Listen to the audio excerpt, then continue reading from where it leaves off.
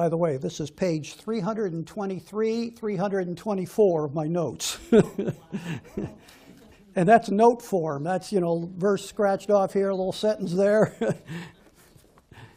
So, Acts chapter 28.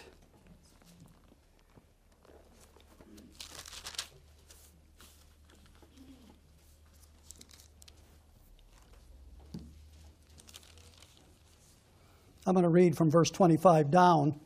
We talked about the difference between verse 25 and verse 29 last time, the difference between one word and these words, and we won't repeat that, but I'll just bring it to your attention in case that'll spike your curiosity. But we just really have the two concluding verses, verses 30 and 31, to look at today. And so just for context, I'll start in verse 25. It says, and when they agreed, and that's the Jews that Paul had just preached to in Rome, and trying to prove to them that Jesus is the Christ. It says, when they agreed not among themselves, they departed after that Paul had spoken one word. Well spake the Holy Ghost by Isaiah the prophet unto our fathers, saying, go unto this people, and say, hearing ye shall hear, and shall not understand, and seeing ye shall see, and not perceive. For the heart of this people is waxed gross, their ears are dull of hearing, and their eyes have they closed, lest they should see with their eyes, hear with their ears, understand with their heart, and should be converted, and I should heal them. Be it known, therefore, unto you, that the salvation of God is sent unto the Gentiles, and that they will hear it. And when he had said these words, the Jews departed, and had great reasoning among themselves. And Paul dwelt 2 whole years in his own hired house, and received all that came in unto him, preaching the kingdom of God, and teaching those things which concern the Lord Jesus Christ, with all confidence, no man forbidding him. So that's a real exciting conclusion to the book there, as Paul is left bound, and yet has great opportunity and great protection, as you read in those last 2 verses. In verse 29, when the Jews departed from him, and that's in verses 28 and 29, really is the point of the book of Acts. The indictment against Israel in verses 25 through 27, that they're left blinded, cut off from God. And then, well, what has happened with Israel cut off from God? Well, verse 28, God has turned to the Gentiles. The salvation of God is sent to the Gentiles, and the fact that at this point in history, the Gentiles were willing to hear it. And so the opportunity is now, by God's grace, going to the Gentiles. When it says in verse 29, and when he had said these things, the Jews departed and had great reasoning among themselves. The great reasoning is not only did they have to go over all the things Paul said that proved who Jesus is, that he was indeed the Christ, and they missed him and crucified him, but then this statement about them left blinded and God turning to the Gentiles, I mean, that's going to require great reasoning. Not only reasoning from the Scripture, but that's not found in the Scriptures. That's part of what the Bible calls the unsearchable riches of Christ.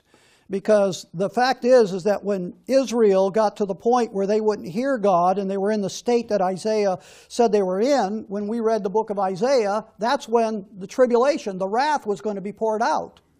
But rather than wrath being poured out at this point, with Israel in that blinded state, and God not converting them at this point, not healing them at this point, that instead of wrath falling, salvation of God is sent to the Gentiles. And that's something they can't understand, and that's only a revelation they could get from Paul. And that leaves you to study the next 13 books of your Bible, the epistles of Paul, where he explains what's happening in the age of grace and what the doctrine is for the Gentiles. So they had great reasoning among themselves, and they didn't just have a little bit of reasoning. They had great reasoning. They had a lot to think about, but they leave Paul and go off to think about that. In verse 30, you're left now with the fact that Paul's dwelling 2 whole years in his own hired house. He's under house arrest. He is arrested. He's there as a prisoner in Rome, but he has some great liberty. He has at least one guard that's perhaps, must be bound to him, because it says over there in verse 20, it says, For this cause, therefore, have I called unto you to see you, that I might speak unto you, that because for the hope of Israel am I bound with this chain. and his arrest had to do with his ministry and some things he said to Israel, but the point there is bound with this chain. So he is under house arrest, and he does have some kind of chain on him, but he's got 2 whole years to dwell in his own hired house, where it says, and received all that came in unto him. So that when you see Paul arrested here, he's left with this able to have hospitality, able to have people over his house. And so I've entitled just these last 2 verses, is Paul left bound at Rome, but the word of God is not bound. And by the way, that is a verse of Scripture. Hold your place here, to 2 Timothy chapter 2. And it's not the context of 2 Timothy 2 that I want to show you. It's verse 9, but I will read a little bit out of the context there.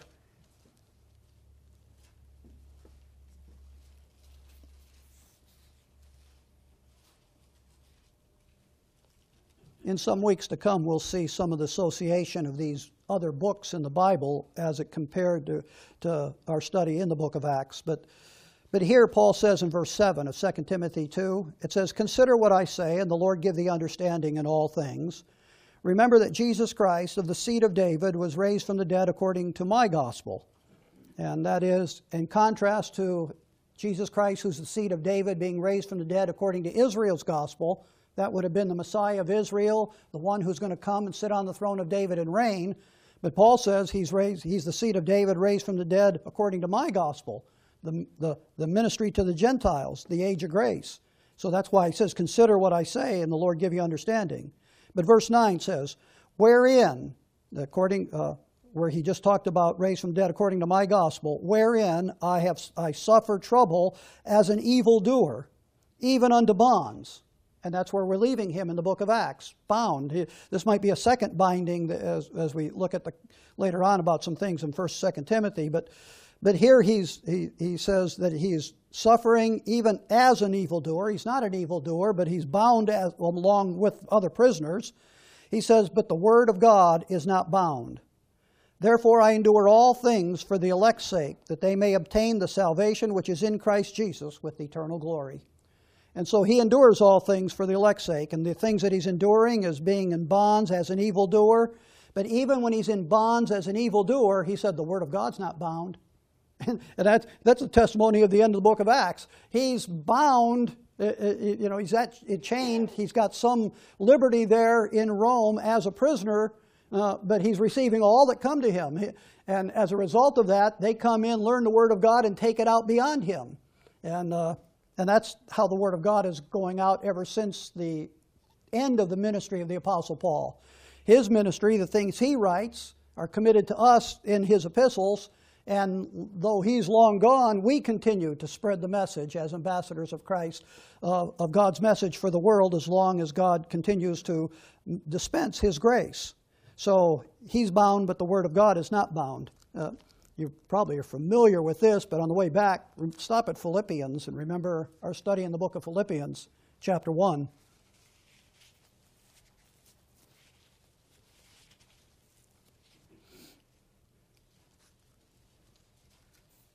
Paul says in Philippians 1 and verse 12, "But I would ye should understand, brethren, that the things which have happened unto me have fallen out rather unto the furtherance of the gospel, so that my bonds in Christ," see, he's got chains on him there, so he's bound as a prisoner, "are manifest in all the palace and in all other places. And many of the brethren in the Lord, waxing confident by my bonds, are much more bold to speak the word without fear." So Paul might be bound, but the word of God is not bound. And he says it's actually causing the gospel to spread because people are becoming emboldened where Paul can't go share the gospel, so they'll go out and share the gospel. And so the word of God is not bound. So with that, go back to Acts chapter 28.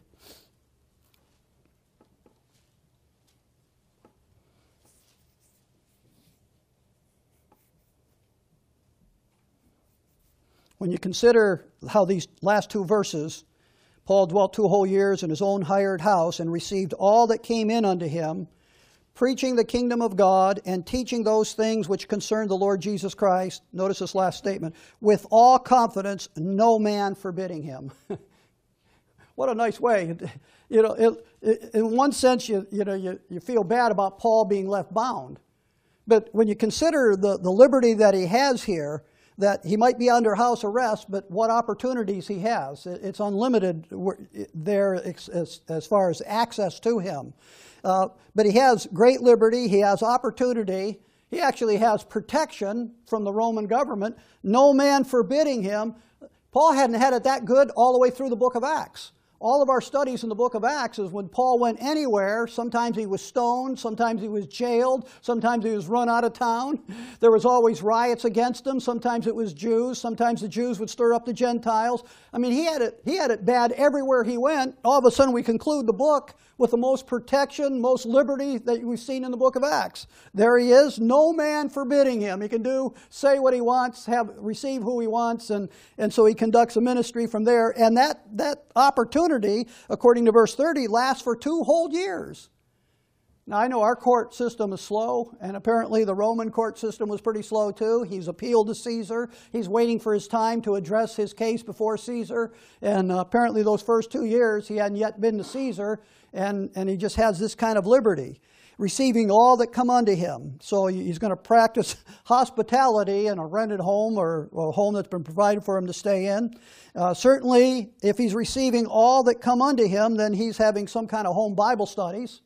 He has got, I don't know if he actually would form a home church. We've talked about 3 or 4 different assemblies that are already there in Rome, so whether he would conflict with them or not by having a home church, but he certainly would have home Bible studies. If he receives all who come unto him, well, they're certainly the locals. I mean, if you lived in Rome and you wanted to know, well, what is God's message for us, and you had access to the apostle to the Gentiles, so the locals could come to him, and he received all who would come. And then there certainly would be travelers who would always be coming through Rome and hear about Paul being there. He had opportunity to share with them, and they take the message out with them. Even those that are the curious. Maybe they're not coming as a believer to study. They just want to find out what he's got to say. I say that because he's preaching and teaching in that verse 31. So he has the opportunity to do some even evangelism in that place. So those who are curious are stopping to see him. And certainly the messengers of the churches. That is, you read in the different epistles about someone who was sent to Paul at Rome. Sometimes they would carry supplies, like when you read in Philippians that they brought him some gifts, some financial, or maybe even some clothing and things like that. There's people coming from different churches to him, and he sends those people back with epistles, and that's how the prison epistles get delivered. Would Philemon's servant fit into that? Yeah, he certainly does. Yeah, in our studies, we have already shown about where 6 different books are written already in the Acts period. But we also want to look at the other books that Paul wrote that are outside the Acts period, and that's in future studies. That's why I said in the next couple of weeks, I don't think I want to start something that heavy. Whether I do next week or not, I don't know. But anyhow, that's some of the things that we'll be looking at so that we're familiar with all the rest of his epistles as well. But the whole point here, receiving all that come to him, certainly those messengers from the churches and them carrying back epistles that he's writing, whether in the first 2 years or after. That's an interesting study of when those prison epistles, and I'm not sure I can actually definitively tell you when those prison epistles are written, but it's interesting to consider the whole 2 years. That's a lot of liberty, a lot of time. But anyhow, that's what he's undergoing here.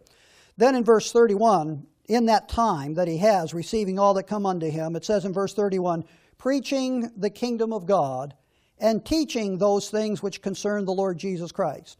Now first I want you to look at, he is preaching and teaching. You see that? Now I'm going to run some verses, but I just want you to see the verses. So go there with me. I'll take them from Matthew and then a couple others in Paul's epistles. And then we're going to turn back and again go to Matthew and a couple in other of Paul's epistles. So first to go to Matthew chapter 4.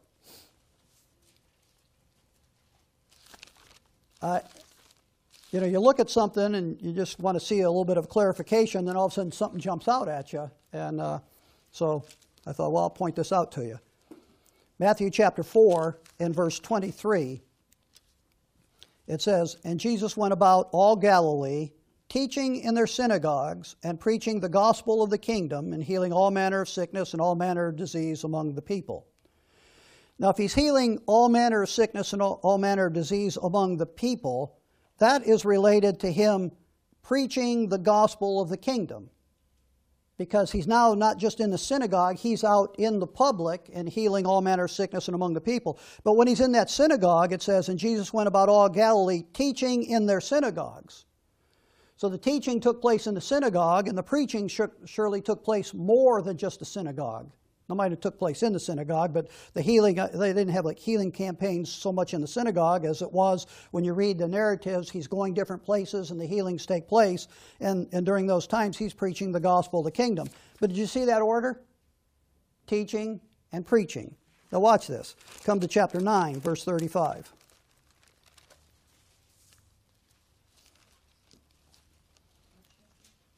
Chapter 9 of Matthew, verse 35.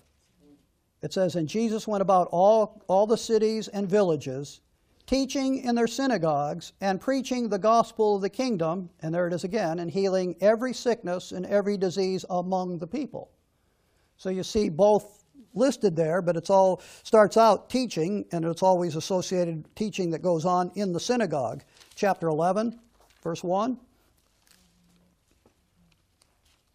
It says, "And it came to pass, when Jesus made an end of commanding the 12 apostles, he departed thence to teach and to preach in their cities." So in that one, it's just a matter of, there is something different about teaching and preaching. But again, I just was surprised, the order of that, teach and preach. And then if we just consider what we've studied in the book of Acts, go to Acts chapter 5.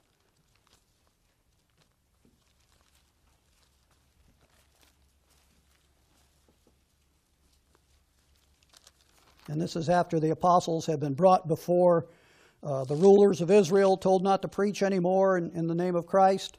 And it says in verse 42, it says, "And daily in the temple and in every house they ceased not to teach and to preach Jesus Christ." So they continue the teaching and the preaching ministry. We're right here, might as well finish these. Chapter 15 of Acts.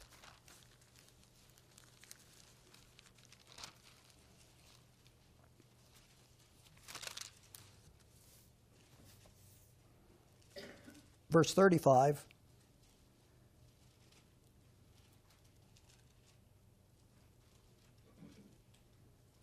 I gave you the wrong, no it is, 15, oh, I'm in the wrong place. 15:35. "Paul also and Barnabas continued in Antioch, teaching and preaching the word of the Lord with many others also." And that's the ministry where Barnabas went and got Saul and Paul and brought him to Antioch. Am I saying that wrong? I am saying that wrong.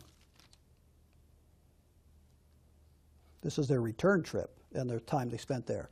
But the whole thing there, again, you got the teaching and preaching, and you have that order all the way until you come to Acts 28.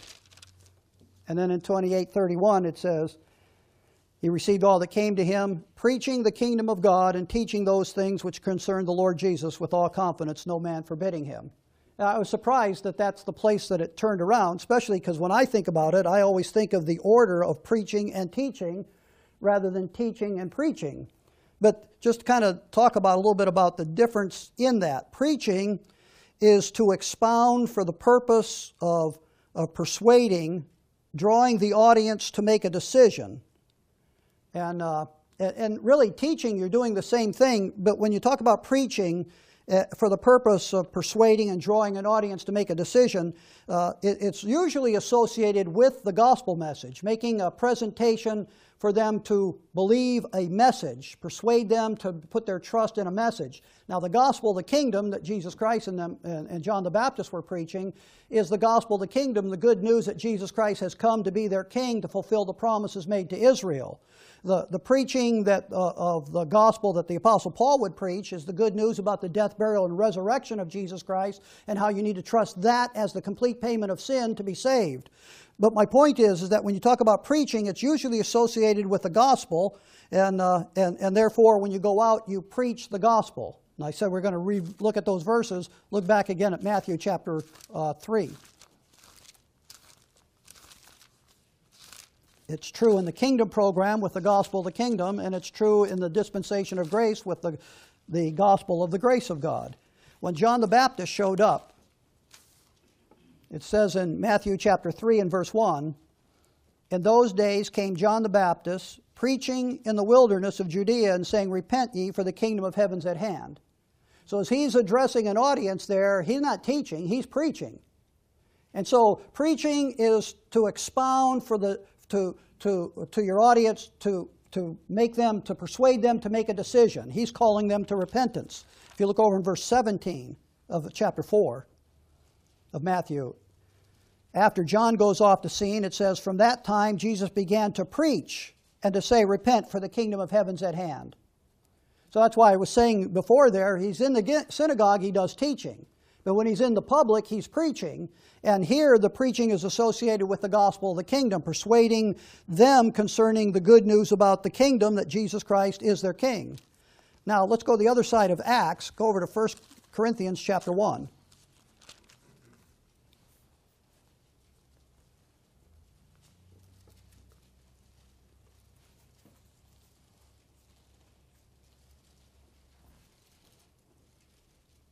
It says in verse 18,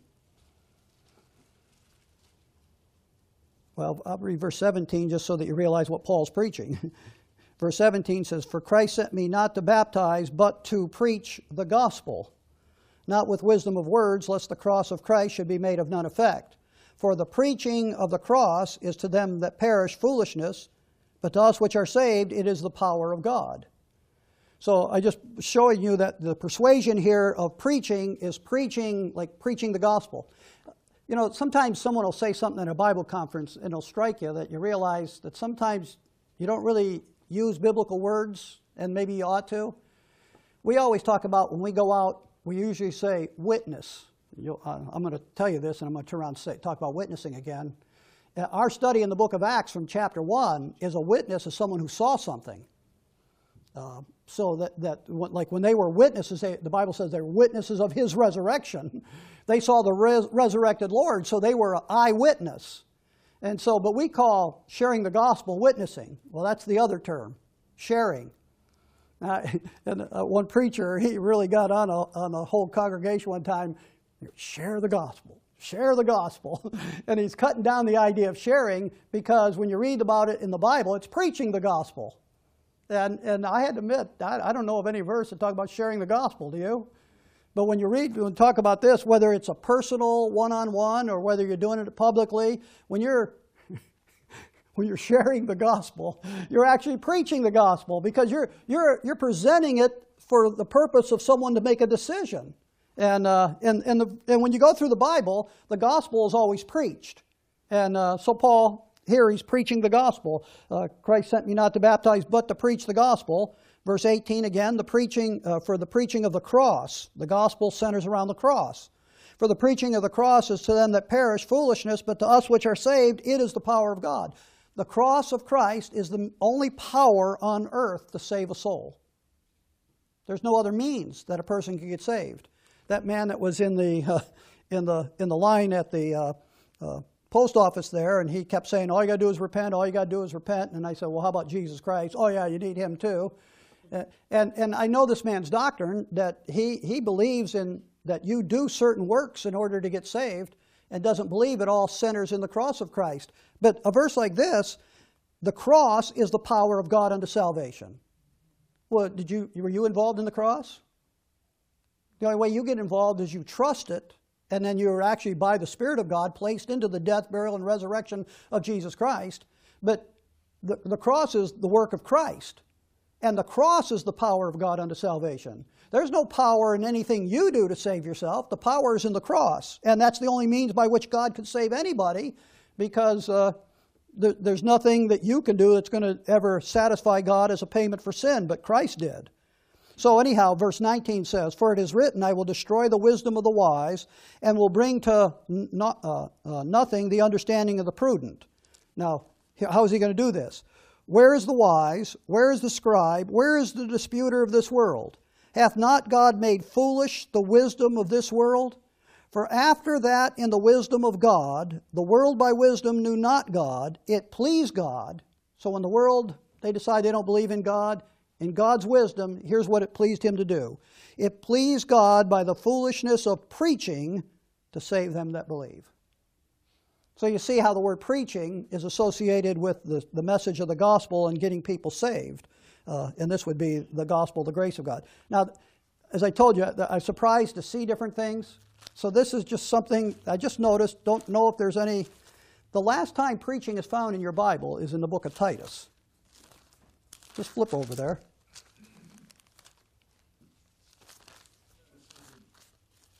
I just thought, oh, that was interesting.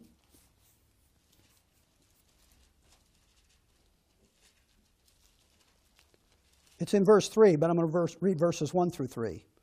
Titus chapter 1, verse 1, it says, Paul, a servant of God, an apostle of Jesus Christ, according to the faith of God's elect, and the acknowledging of the truth which is after godliness, in hope of eternal life, which God that cannot lie promised before the world began, but hath in due times manifested his word through preaching, which is committed unto me according to the commandment of God our Savior.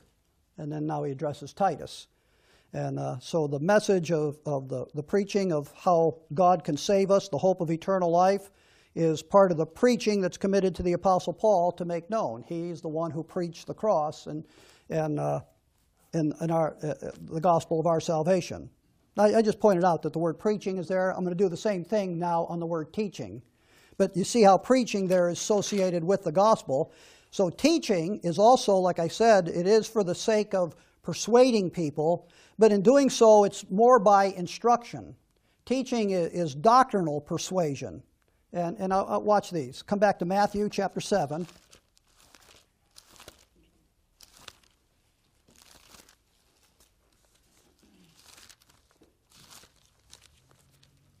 There is a difference between teaching and preaching. Sometimes you mix the two together in the same group. And certainly if you're like in a ministry of a Sunday service like we have, or even now, that there's an opportunity to do both. In Matthew chapter 7, in verse 28, and it says, And it came to pass, when Jesus had ended these sayings, the people were astonished at his doctrine, for he taught them as one having authority, and not as the scribes. Now we already seen how when he entered into the synagogue, it said he would teach in their synagogues. Well, a synagogue is a place they came together to study. And so he would try to persuade them of doctrinal issues when he's in the synagogue. He'd read the scriptures and persuade them doctrinally. So it's still persuading, but it's persuading in more of the intellectual way or through instruction. And here they're astonished at his doctrine because he taught them as one having authority. Look over in chapter 15. Here's the negative, by the way, because there's people that teach false doctrine. Matthew chapter 15, and it's talking about the Pharisees. And it says in verse 9, But in vain they do worship me, teaching for doctrine the commandments of men. And so doctrine is the teaching. It's the instruction. And so they're teaching, what they're teaching, the doctrine that they're teaching was the commandments of men rather than commandments of God. It didn't come out of the Scriptures. So certainly they taught differently than the Lord did, but that's what teaching has to do with, that persuasion in a doctrinal sense. In Acts chapter 18 we have it.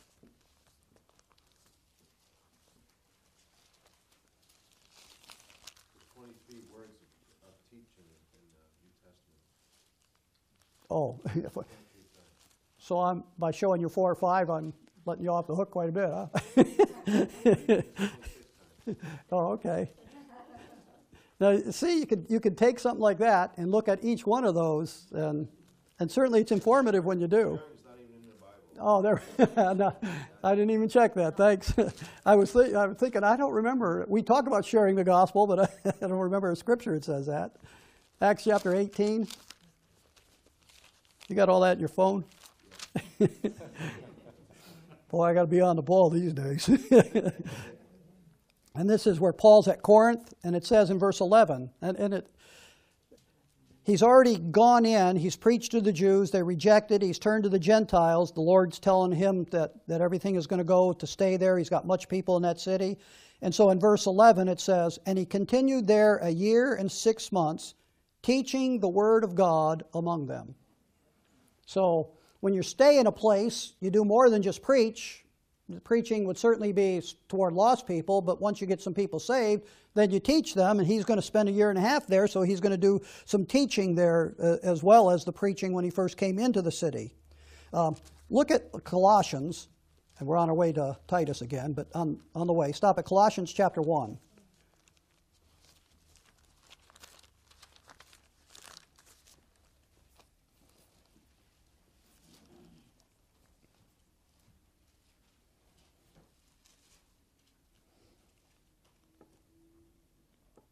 Now, this is Paul talking about his ministry. I'll just start in verse 28. It says, speaking about Christ, the last person mentioned in verse 27, it says, whom we preach, he preaches Christ, warning every man and teaching every man in all wisdom that we may, and again, whom we preach, warning every man, and teaching every man in all wisdom, that we may present every man perfect in Christ Jesus. Wherefore I also labor, striving together according to his working, which worketh in me mightily. Do you see how the preaching is associating with warning every man? And then the teaching is every man in all wisdom, so they might present every man perfect in Christ. And so there's the preaching and the teaching, and it looks like preaching toward lost, teaching toward the saved. And depending if you're in a teaching environment or in a public preaching forum, so to speak. Then look at Titus, because here's the last time teaching is used. Now when I say teaching, I probably didn't look up teach and all the other ways of saying that, so. But it was interesting here in Titus chapter 2, and start in verse 11.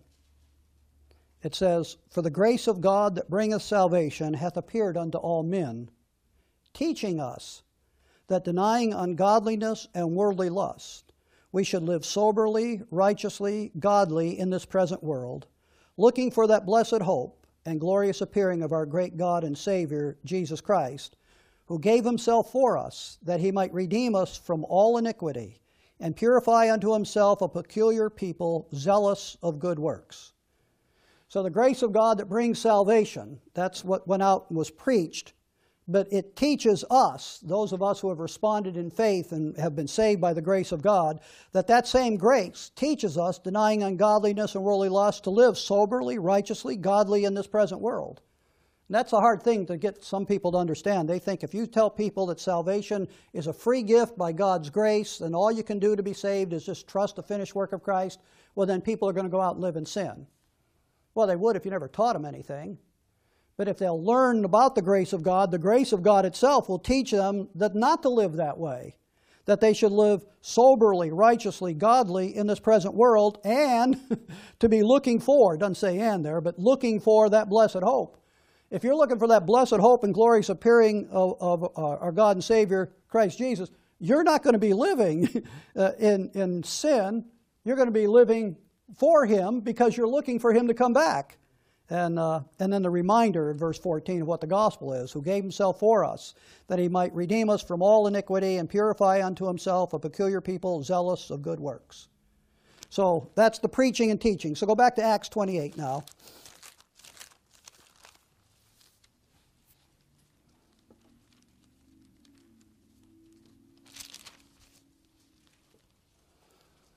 When it says in verse 31, because we caught the words preaching and teaching here, but watch what it's saying now. It says he has this 2 years in his own hired house, receiving all that come to him. And then verse 31, preaching the kingdom of God and teaching those things which concern the Lord Jesus, with all confidence, no man forbidding him. So we've already talked about the confidence, no man forbidding him, the liberty that he has in that place, even in bonds. But when he preaches, he's preaching the kingdom of God. I've already pointed out to you, preaching is gospel-oriented. And just look back at chapter 20 of the book of Acts. We've already talked about the kingdom of God, and there's 2 aspects of the kingdom of God: God's reign in the heavens, God's reign in the earth. But just to be part of God's eternal kingdom, the kingdom of God is getting saved so that you're a part of eternal life itself, without even studying and learning where your place in eternal life is, just to have eternal life. If he's preaching the kingdom of God, look what he says in Acts 20 and verse 24. And this is where, it's obvious he's going to be bound. But he says in verse 24, but none of these things move me. Neither count I my life dear unto myself, so that I might finish my course with joy. And the ministry which I have received of the Lord Jesus, notice what his ministry is, to testify, hey, we don't have share, we got testify. To testify the gospel of the grace of God. And now, behold, I know ye all among whom I have gone, preaching the kingdom of God, shall see my face no more. So when he talks about going about preaching the kingdom of God, he was testifying the gospel of the grace of God. So when I just associate the preaching or the testifying of the gospel, the grace of God, along with the preaching of the kingdom of God in that passage, to kind of clarify that in chapter 28, verse 31, when he says preaching the kingdom of God, if he's receiving all who come unto him, that's why I said not everybody coming unto him is a saved person. So he has the opportunity that those that will come to him and see him, he can preach to them the kingdom of God. And that's just a basic way of saying preach the gospel as it compared to that verse. And then you get a little bit more specific. And teaching those things which concern the Lord Jesus Christ. Now everything centers in Christ. The gospel centers in Christ. But a person gets saved, and then Paul, when he teaches them, he's teaching them things concerning the Lord Jesus Christ. I wanted you to get a little bit of glimpse of that, because he's no longer just ministering to the Jews and trying to get them to believe that Jesus is the Christ. He's now 2 years ministering. Anybody who comes, they're going to get the gospel. But anybody who's saved, they're going to learn some things concerning the Lord Jesus Christ. In Paul's epistles, Romans 2, there's Romans, 1st, 2nd Corinthians, and Galatians, the first books that are the books that immediately follow the book of Acts. Those books center around the gospel message. They clarify and establish a person in the gospel.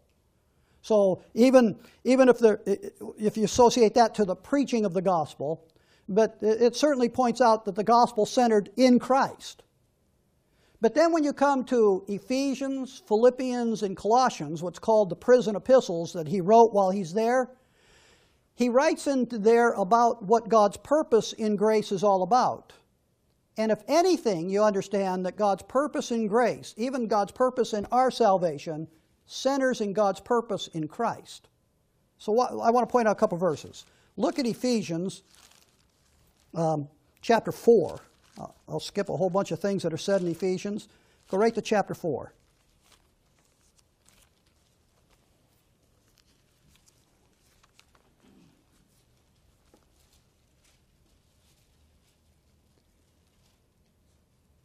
Now it's talking about the Lord Jesus Christ and how he eventually got the body of Christ started and established so that they don't have to be children anymore. But it talks about, in verse 9, there's a little parenthesis here about him coming to earth and then him ascending. It's actually his ascending that I want you to see, but I'll read verse 9. It says, now he that ascended, what is it but that he also descended first into the lower parts of the earth? Jesus Christ came down to earth, died on the cross, was buried, rose again, ascended back into heaven. But it says, he that descended is the same also that ascended up far above all heavens, that he might fill all things. So you can study this and realize what God's God's ministry, how they form the body of Christ, how we have a place in the body of Christ. But when Paul says the things concerning the Lord Jesus, what God's accomplishing center in Christ. And that my point in there, how he ascended far above all heavens that he might fill all things. Everything's centered in Jesus Christ. That's why, like, take the book of Colossians. Come over to Colossians chapter 1. Again, it has to do with God forming the body of Christ. And verse 18 is why he formed the body of Christ. And look what it concerns. Colossians 1 verse 18. It says he, and it's speaking about the Lord Jesus Christ, is the head of the body, the church, who is the beginning, the firstborn from the dead, that in all things he might have the preeminence. See, it's like Paul's preaching the gospel, and certainly that's for people to get saved. But when he teaches, they're the things concerning the Lord Jesus.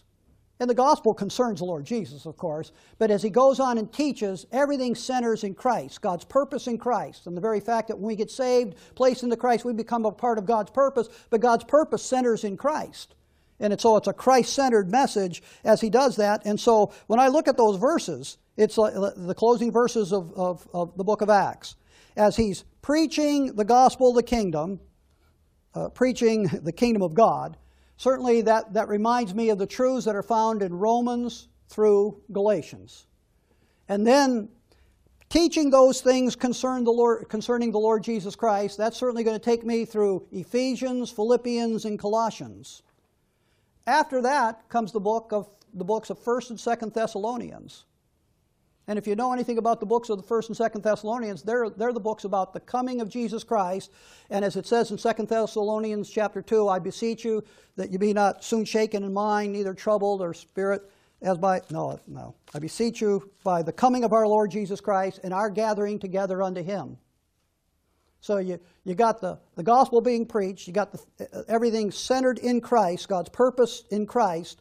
Then you got the book of 1st and 2nd Thessalonians is about our gathering unto him. And then after 1st and 2nd Thessalonians, you have 1st and 2nd Timothy and Titus and Philemon. They're usually called pastoral epistles. But what they are is they're about the church and the gathering together. If we're going to be gathered together to meet the Lord, what do we do until he comes? Well, we gather together in an assembly. And Paul writes, like he does in 1 Timothy chapter 3 and verse 15, he tells Timothy he wrote these things that he might know how to behave himself in the church of the living God, the pillar and ground of the truth. And so there's this gathering together here in fellowship until we're gathered together with the Lord there. So as I just see the conclusion of the book of Acts, I see Paul and the progression of his epistles as well. And that's where we leave the book of Acts. Paul, with great liberty, and more ministry is going to be conducted, more writing is going to be conducted through people coming and going to him as he's in Rome until he's finally executed there in Rome, probably after a second imprisonment. But we'll study that in another time. So, praise the Lord. Let's pray. Our God and our Father, we thank you that in your grace, that rather than bringing the world to an end, you raised up the Apostle Paul as the apostle to us Gentiles, preaching the good news of the cross of Christ and how salvation is through the work of Christ in the cross, through his death, burial, and resurrection as the complete payment of our sins. And that, Father, you have brought us into a deeper understanding of the mystery of your will, the things that concern Christ and what we're a part of when we're saved and made a part of his body. Father, we pray that we'll be looking for that blessed hope and glorious appearing. And until then, I pray that we'll gather together and minister one to another in brotherly love. And so we thank you for the things we've learned and for the study of the book of Acts and for our ongoing study and our ongoing ministry to be carried out until your Son returns for us. In Christ's name we pray. Amen.